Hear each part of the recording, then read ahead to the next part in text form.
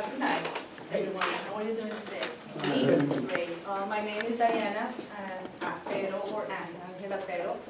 As you see by my accent, I am originally from here, but I have a great attachment to Valdosta for a long time ago.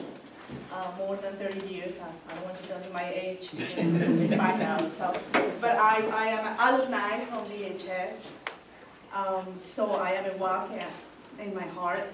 My daughter graduated 30 years later, 2016. Now she goes to UGA. And my son is also now proud to be at this new school. And he is a leader.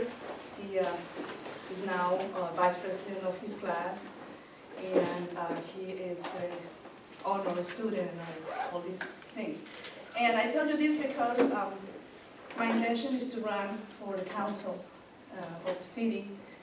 My idea fundamentally is that I want to work and I want to attract all this community that we have abandoned in the city. I know that there are many people here that come from other places that we call wrongfully illegals.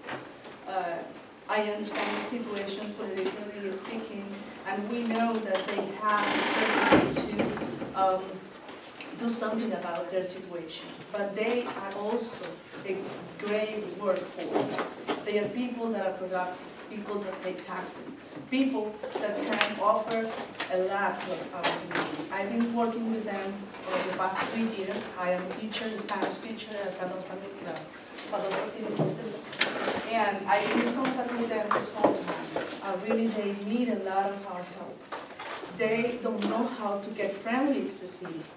One of the things why they haven't been more active in the community is because they don't know how to get the community. And the community closes the doors to them.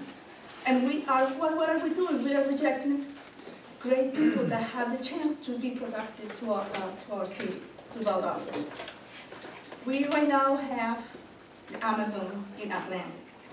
And we can also think about in the idea of becoming a logistic hub. We are in the border with Florida, and Valdosta is in I-75. Why don't we try to think about that possibility and try to prepare and educate those people that will help and contribute to the economy of this city? Why not? They have the same rights that we have. I am a resident, I'm a legal resident, and becoming a citizen probably at the end of this year. After 3 years, my husband and my children are American citizens. And really, I consider that we can give more to the community. And if you really take advantage of us, we can do better. I try to educate them, I try to tell them my background in Colombia, where I come from. I am a lawyer, I'm an attorney, I worked for 20 years there. And really, what I try to do with them is to educate them. Try to tell them that they have something to do. They can apply for something in their status. They come to me, and I help them trying to do this, so we can have a force. And recently I had a situation with one lady, and at the school they say, go to Telemann, that will help them.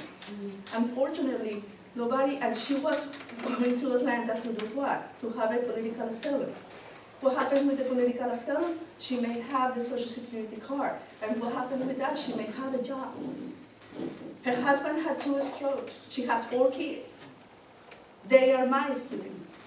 So what we did with my husband, we said, if we don't find a help, I asked one day in my school, and I take her to Atlanta and I help her. Why? Because I'm giving her the possibility of work, of supporting her family. So we have to think about that. We have to think that what are the possibilities of things like this. So this is, my name is Diana Acero, or Angel, is better for you, Angel, and I leave this to your consideration. Thank you so much for being here tonight.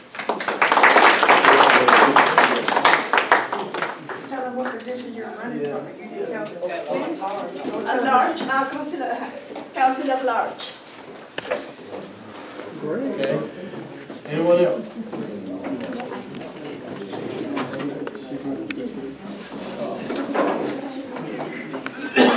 Okay.